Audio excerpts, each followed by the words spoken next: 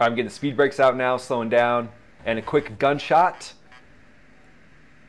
Again, the thing we always say is no free trips through the HUD. So I'm pulling up behind him. I'm in a position where I don't really see what's called winning cues, but I don't care.